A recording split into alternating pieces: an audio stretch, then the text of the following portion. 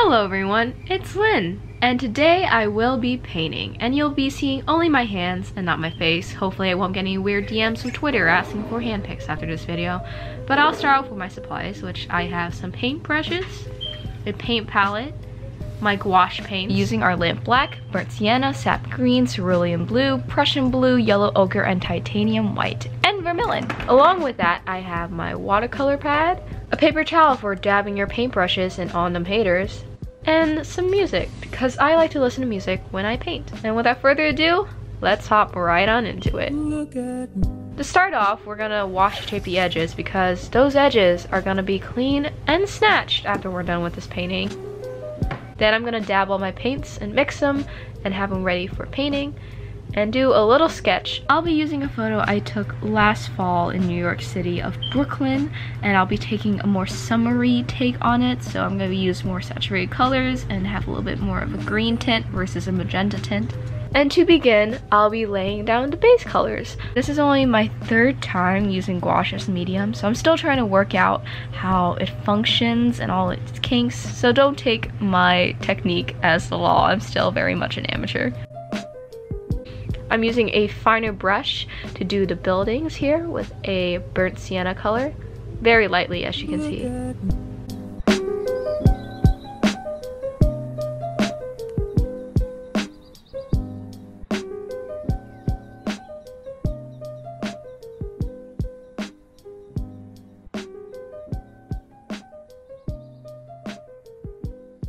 And here I'm going in with a little bit more saturated colors to outline all the buildings so they stand out against the sky. And you might be thinking, Lynn, those buildings are tilted, and you're not wrong. It's probably because I painted this from an angle, which I shouldn't have. I should have painted it straight on. But you know what? Those tilted buildings, it's what gives this painting personality, you know? A little bit of life, a little bit of uniqueness, some grittiness, some spunk. So don't hate on my tilted buildings. They're cool, yo.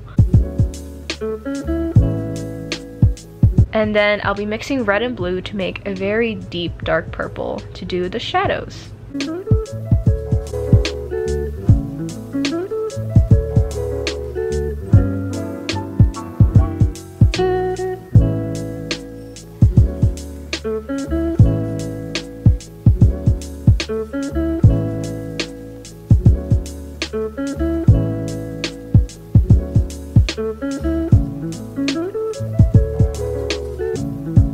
And then we're gonna be using a finer brush. Ooh, look at that autofocus. All beauty gurus are quaking. And then I'm gonna go in with highlights.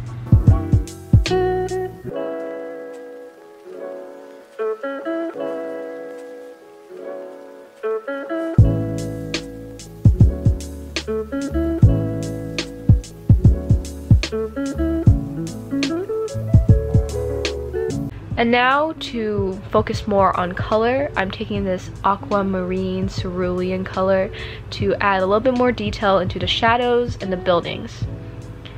And then I'm taking my fat brush once again, and I'm going in and deepening the colors of the photo. I decided I wanted to saturate the sky a little bit more, and then I'm adding the detail to the ocean so it looks more like an ocean.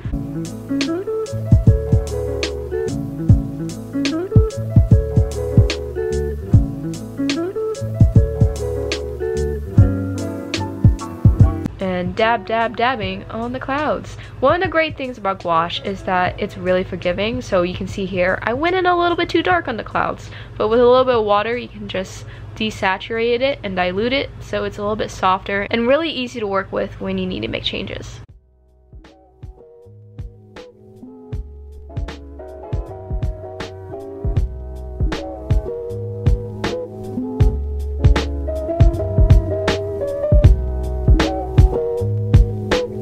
Now for the finer details, I have no idea how to do water properly, so I'm just drawing a bunch of lines and hoping it looks good. It looks fine, doesn't look the best, but you know what? We're gonna go with it. And then I'm adding the details to the edges right here. There's a dock that I wanna highlight a little bit more, so I'm going in with a deeper brown.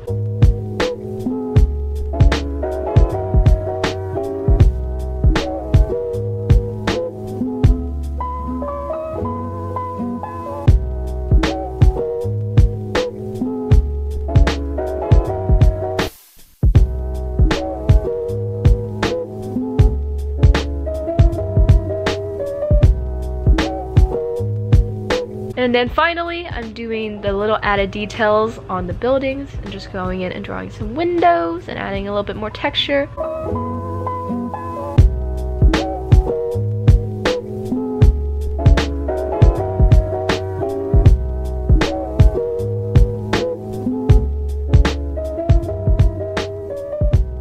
And then for the very final thing, the moon. There's a little moon, and I think it was a waning gibbous when I took that photo. And now we have reached the best part, the unpeeling. There is nothing more satisfying than peeling off tape and seeing perfectly clean edges.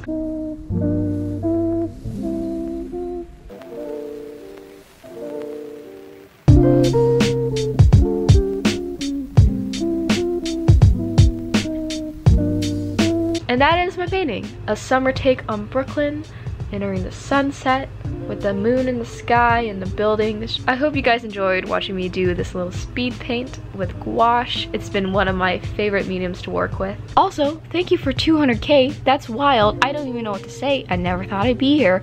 And I appreciate all you guys sticking around and watching me make my little videos in this hole of the internet. And I appreciate and love all you guys. And I'll see you guys in my next video. Bye.